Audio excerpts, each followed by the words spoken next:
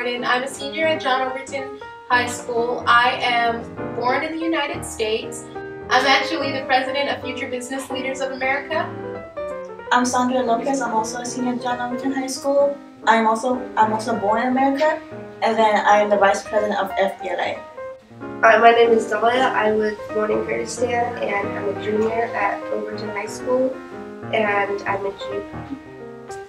I'm the secretary of the FBLA club.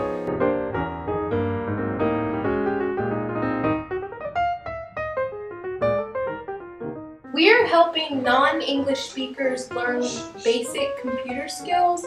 It is important because it can help them get a job in one of the most competitive fields, which is information technology. We're hoping to start after school activities, start something local, like after school tutoring, hold night classes here at the school for both parents and the students, and also hopefully let them take something at home to practice with as well, so they can come back and have basic knowledge of what they learn. We currently have a club here, and the name of it is Journey, and they meet with students, English learner students, to help them with homework and stuff. And one of our first steps in this program is going into one of those classes and seeing if students are interested, and seeing where we're starting at, how much they know about computers, and that's basically our starting point for this project. We are all in the IT Academy here at our school, and we've noticed that many non-English speakers don't know basic computer skills, and we want to help teach them. We're hoping that it will not only inspire but encourage students to go towards a field in technology, that they can have a better career in it, and hopefully enjoy what they're doing, and just have fun with it. For us, for involving the parents, I believe that the parents are going to make a big difference for the students. If they know how to use computers, they can check their children's grades. They can also encourage, have fun with it, and encourage their students to get more involved in technology. I think that as far as language goes, computer is a language for everyone. You don't have to know English to learn how to use a computer. We are partnering with World Relief, the Nashville Technology Council, and also Comcast, and their role is helping us. We're going to develop all of our lesson plans, but we want them to help us with the curriculum and to help us work with being co-teachers for the parents. They'll also help us with the logistics of the whole group, and basically having ways in involvement for the families. So coming up with new ideas and new ways to make our group expand and make our group better.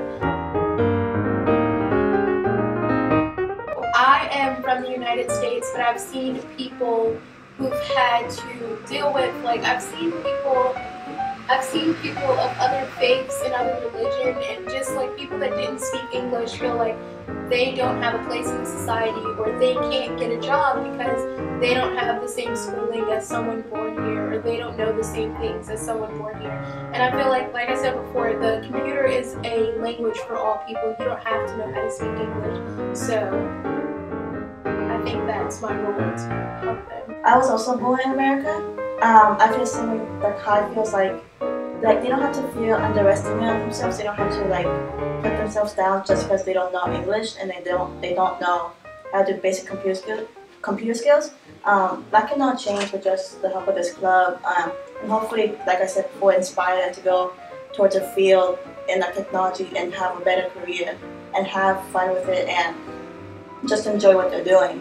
I'm from Kurdistan, but I learned computer.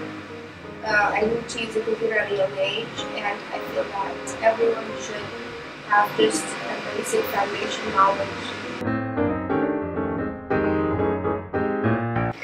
So, beyond Overton, we're all part of FBLA, Future Business Leaders of America. This is where this started from. This is for a project in FBLA. We're making this into a competitive event.